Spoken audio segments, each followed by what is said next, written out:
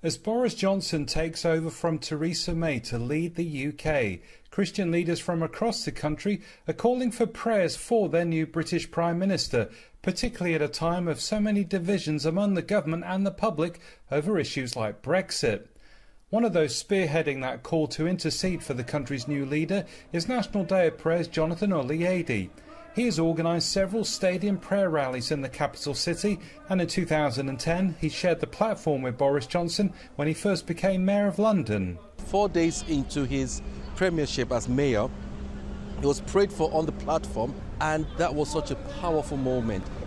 Boris Johnson is one of the leaders that the church has prayed for perhaps the most. The Christians and everyone who prays should pray over him for favour and grace to deliver Brexit, preferably with a deal from the EU, so that the impact on Britain as she leaves will be less negative economically. Christians would have disagreements with some of his policy stances, and they would want to be pushing that he doesn't advance a more liberal agenda once in government. But I think some people will also be looking for Boris Johnson to look beyond Brexit in his policy stance. So he's not just looking at leaving the European Union, but how can he stand for social justice in our communities? How can he stand on the side of the poorest in our country? Well, I think for us, some of the areas that will particularly interest us to do with the value of life, for example.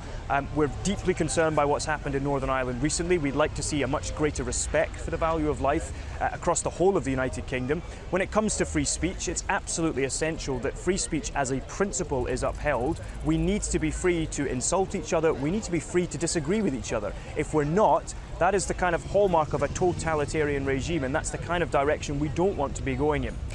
We are looking forward to the publication of a major report looking at what it's like to be a Christian in Britain today. That will make recommendations as well to the new Prime Minister, to the Cabinet. We expect them to be taken seriously.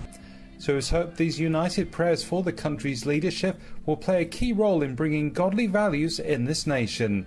Peter Wooding for the Global News Alliance.